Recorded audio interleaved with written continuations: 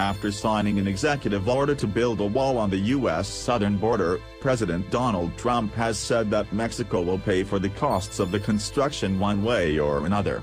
The White House has hinted that would be with an import tax. In the past, Trump has said that the initial funds for the wall would come from U.S. taxpayers, and later be reimbursed by Mexico. However, Mexican President Enrique Pena Nieto says that Mexico will not pay for any wall.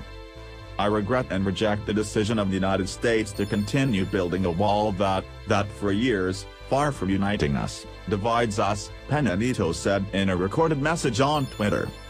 "Mexico does not believe in walls. I've said time again, Mexico will not pay for any wall," Pena Nieto said. In response, Trump tweeted on Thursday that if Mexico is unwilling to pay for the cost of the wall, that he will cancel the upcoming meeting planned for January 31st.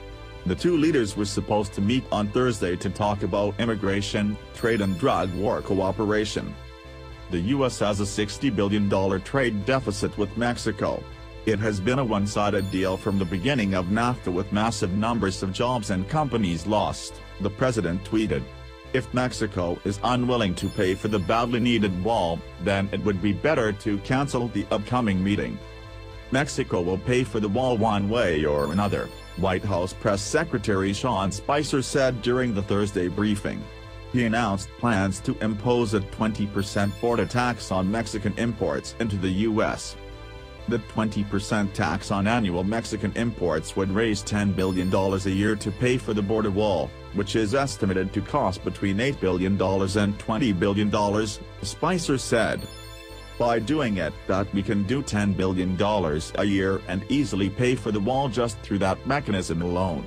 That's really going to provide the funding," Spicer told reporters aboard Air Force One, according to CNN.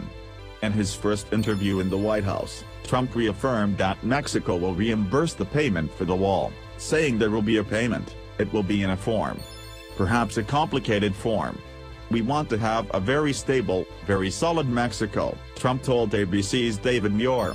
Trump added that the construction on the wall would start very soon as we can physically do it.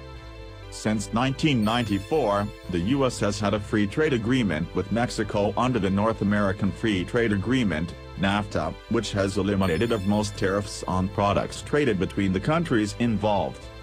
NAFTA has allowed Mexico to become the third largest supplier of imports to the U.S., with over $295 billion coming into the U.S. each year, according to the latest data from the Office of U.S. Trade Representative.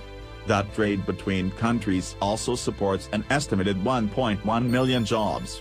During his campaign, Trump repeatedly called for the end to these trade agreements. After signing an executive order that withdraws the U.S. from the Trans-Pacific Partnership (TPP) trade deal, the White House website says that, if other nations do not renegotiate current trade deals, the Trump administration will give notice of the United States' intent to withdraw from NAFTA.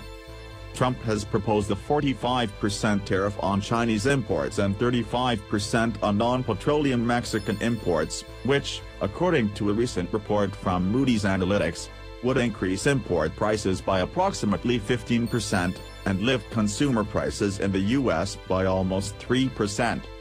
The U.S. economy will weaken significantly if Mr. Trump's economic policies are fully implemented as he has proposed.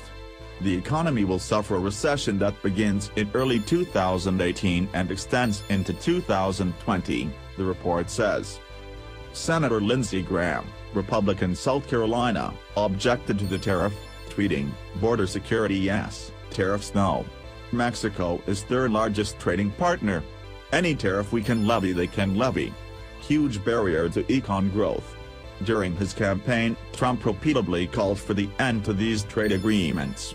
After signing an executive order that withdraws the U.S. from the Trans-Pacific Partnership (TPP) trade deal, the White House website says that, if other nations do not renegotiate current trade deals, the Trump administration will give notice of the United States' intent to withdraw from NAFTA. Trump has proposed a 45% tariff on Chinese imports and 35% on non-petroleum Mexican imports, which, according to a recent report from Moody's Analytics, would increase import prices by approximately 15%, and lift consumer prices in the U.S. by almost 3%. The U.S. economy will weaken significantly if Mr. Trump's economic policies are fully implemented as he has proposed. The economy will suffer a recession that begins in early 2018 and extends into 2020, the report says. Senator Lindsey Graham, Republican South Carolina, objected to the tariff, tweeting, "Border security yes, tariffs no. Mexico is third largest trading partner. Any tariff we can levy they can levy. Huge barrier to econ growth."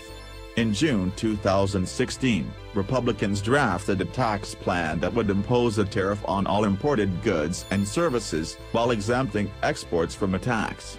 The idea behind the plan was to put domestically manufactured goods and imported goods on an equal footing.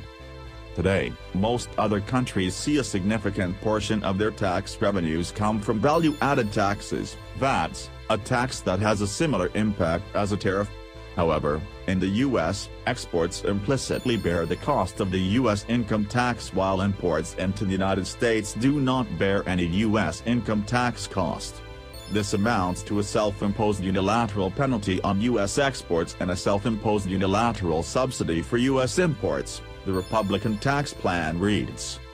Keep in mind, there's 160 other countries that do just this. We're one of the only major countries. In fact, probably the only major country that doesn't treat imports this way. In fact, we currently tax exports, not imports, Spicer told the Washington Post on Thursday. So, this gets us in line with frankly the policies that the other countries around the world treat our products, Spicer said. The White House later said that the import tax is only one option the Trump administration is considering.